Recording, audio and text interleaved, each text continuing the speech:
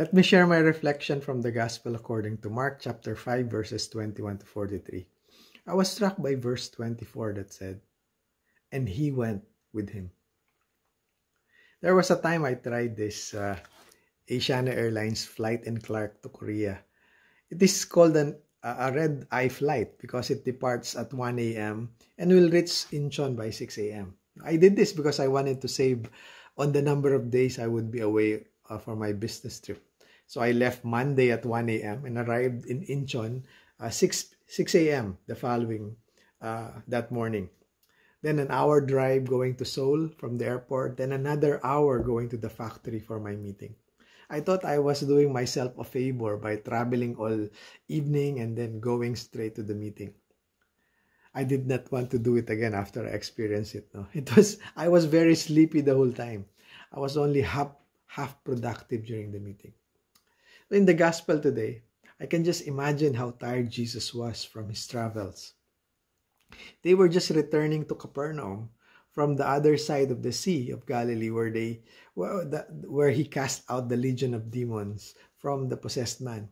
And then the night before, that was the eventful time during the whole night when they traveled from Capernaum going to the other side of the sea where they experienced the storm that eventually Jesus calmed, right?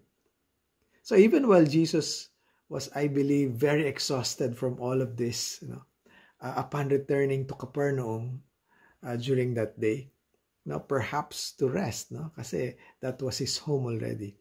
Upon arrival, nakita pa lang siya ng mga tao, they already flocked to him. And immediately, nandun pa lang siya sa seaside. There was this man, Jairus, a leader of a synagogue, immediately came to him and then inviting him, begging him to come to his house to heal his daughter. And the gospel said, he went with him. No hesitation, no ifs and buts. Exhausted man o hindi. The Lord hears us when we come to him with our request. And that's what he did. Upon Jairus' request, he came with him. I believe the question for us today is, are we doubtful that the Lord will hear us when we pray to him, when we raise our concern to him? Do we have faith that we can bring any and every concern we have to the Lord, even if we think we're not worthy? Or do we believe that the Lord will come with us if we ask him? Like Jairus, may we have the faith to bring our concerns to Jesus and have the courage to invite him, because our Lord will not refuse our invitation. Amen.